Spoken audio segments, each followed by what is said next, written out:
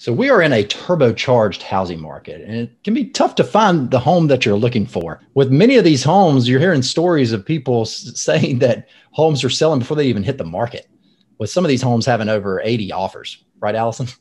That's right. And so today we're talking about, if you've seen Modern Family, the love of Phil Dunphy's life, residential real estate, right? That's right. And we're trying to give you a decision-making framework here with 3 questions that you can ask to help you make this decision maybe a little bit easier and help you control some of those emotions when you're getting involved there. So the first one is, what steps should you take before looking for a home?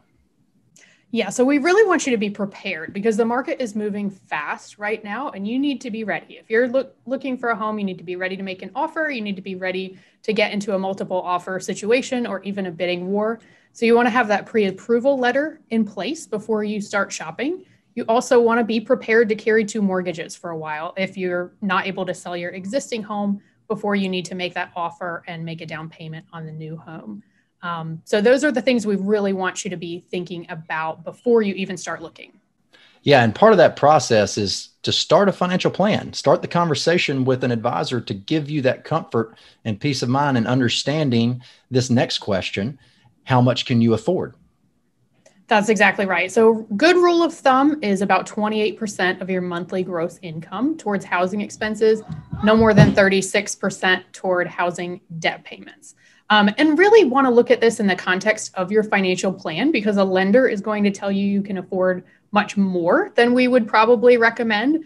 So you want to think about, what are your other expenses, your car loans, student loans? Do you send your kids to private school or daycare? Do you have an in-home nanny? What annual trips do you like to take and activities? So we don't want to put you in a position where you are, as they say, house rich and cash poor. Yeah, because the fear of missing out can cause you to make some difficult decisions and sometimes make you move faster than you really need to. So understanding how much you can afford within the context of your plan, your other savings, where it's going to come from, can really help you slow down a bit to make the best decision possible for you and your family. And then the third one here, it's the down payment, right? A down payment is a big portion and an important step in acquiring a new home.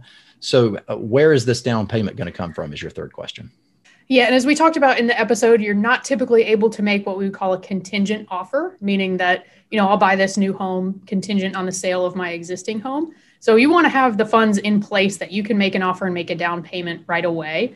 So either that's coming from cash, stocks, bonds, mutual funds. Hopefully over the past 12, 18 months, you've been accumulating some money at the bank that can be used towards that down payment. That's the easiest source of funds. You might be able to access a home equity line of credit on your existing home, and maybe that could be used for the down payment or a portion of it. If you're a retiree, another option that's available to you is what we call a 60-day IRA rollover. So that would allow you to withdraw funds from your IRA, redeposit them within 60 days without paying tax on that withdrawal. So that can be a little bit risky because there's always the risk that your existing home does not sell, the sale falls through, or something is delayed. And that would result in a large tax bill. And then lastly, there could be an option to finance a larger portion of it. Maybe you're able to finance 100% of the new home value, or do what we call an 80-20 mortgage, which would be a 80% primary mortgage and then 20% home equity line of credit on top of that. Yeah, along with the demand outstripping the supply of homes, the relocation from high cost areas to more desirable areas with better job options, like according to Rocket Mortgage, Austin, Texas, Tampa, Florida, Raleigh, here in our area, the Triangle, and Nashville are topping that list. So this is going to continue, this idea, for some time, and you want to make your best decision.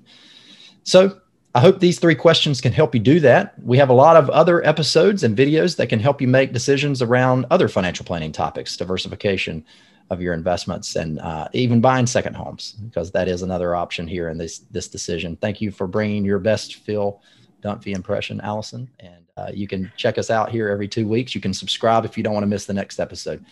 Thanks for joining us.